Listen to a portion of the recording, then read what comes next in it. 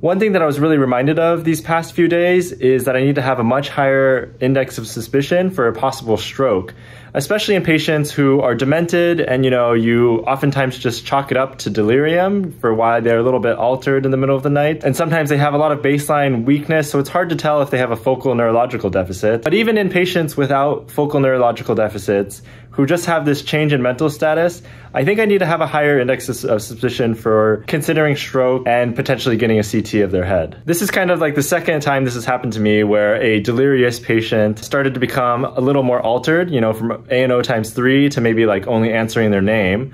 They didn't have any focal deficits. But now I've really figured out that I really need to do a much more thorough neuro exam on them, take a look at their pupils, see if their eyes are reactive, do a whole cranial nerve exam, assess their strength as best I can.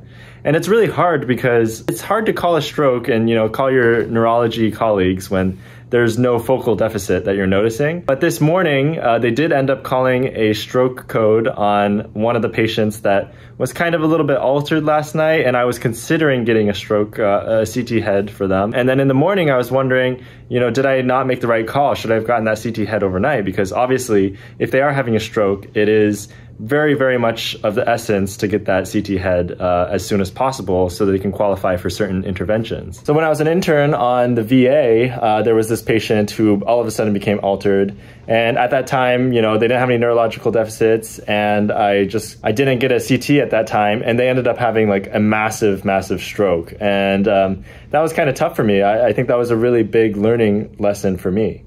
This time, it was kind of the similar thing, and I think I triaged it a little bit better. And in the end, when they called the stroke code in the morning, they ended up not seeing anything on the CT, and they thought low suspicion of stroke. The patient ended up becoming kind of back at baseline, ANO times 4 later in the morning. So that was a big relief because in the end, this patient didn't have stroke. But what I really took away from this is that I need to be doing a much, much more thorough neurologic exam and have a lower threshold for getting a CT scan in patients who have altered mental status for unclear reason in the hospital, even if they don't have any neurologic deficits.